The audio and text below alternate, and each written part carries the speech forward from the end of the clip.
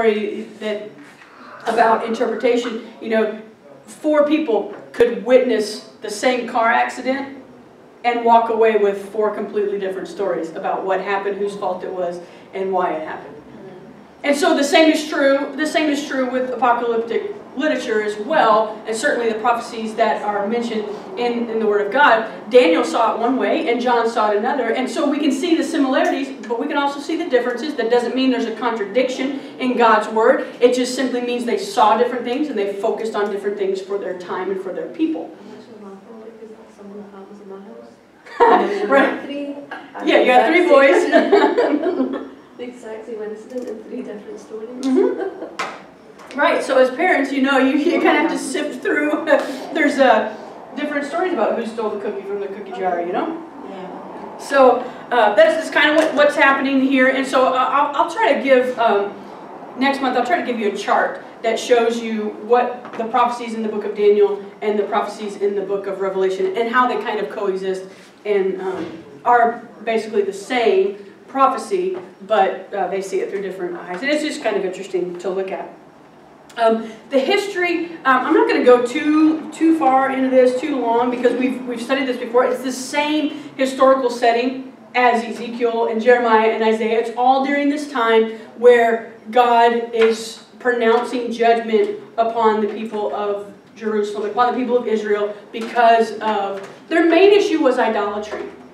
Because they had worshipped other gods, God was going to punish them because they were set apart to be His people. He had set them apart. He had singled them out, basically, of all the people groups in the world. He had chosen these people to serve Him and to worship Him. And He had called them in Exodus, chapter 19, I believe it is, to be a light to the nations. And so they were a beacon of hope to the rest of the world. How God acted and interacted with Israel was to be a reflection of how He wanted to interact with everybody else. And so when Israel walked away from Him and they rejected Him and they worshipped other peoples, that is not what God intended. That's not what God wanted. And therefore He had to correct that and get that back on track. And so, you know, when people groups, as Israel, was set apart for God's holy purpose, and when they transgressed that purpose and tried to go outside of it, there was some problems with that. And God had to make restitution. God had to fix that issue, and we see Him do that through the destruction of Jerusalem and their exile and various and sundry things in an effort to restore them and to bring them back to their original purpose. Now, I say all that to say we have been called out. We have been set apart.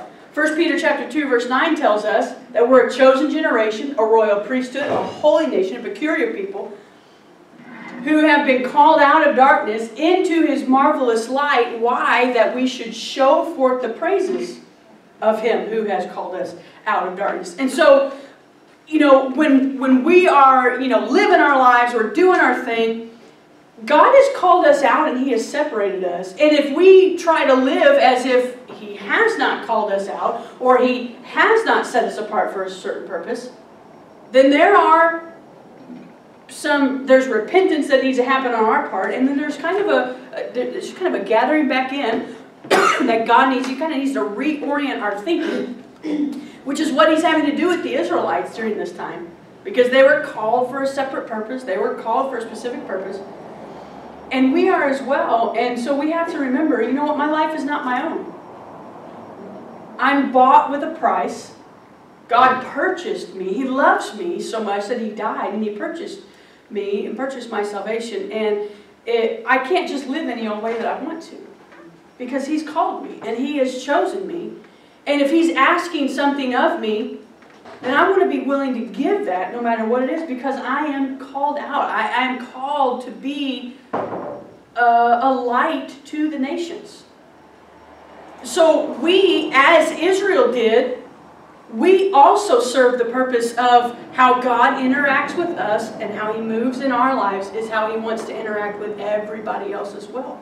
And so we have to keep ourselves focused on Him the way that Daniel and his 3 friends did. We have to keep ourselves true to Him and faithful to Him and His Word so that it's an example to everybody else of how God can, will, and wants to work in the life of an individual.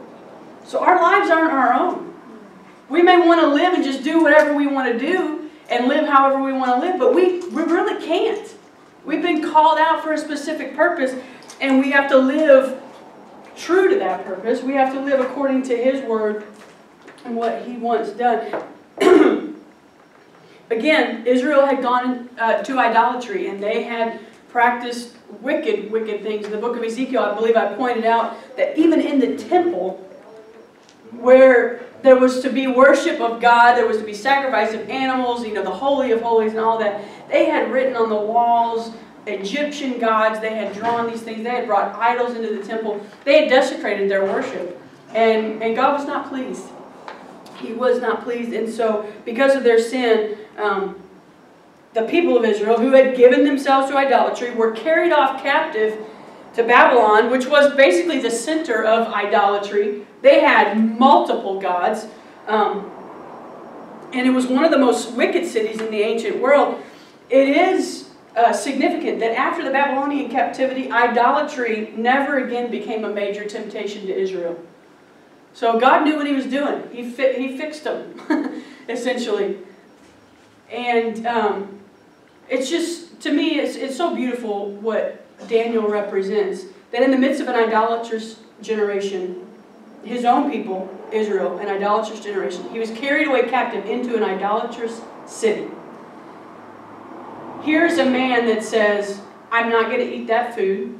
I'm not going to bow to that image. I'm not going to pray to this king. He was rare in the nation of Israel. Now, he wasn't the only one that didn't worship idols. I'm sure there were others. Ezekiel would stand as one. Isaiah, Jeremiah, of course. And others, many others.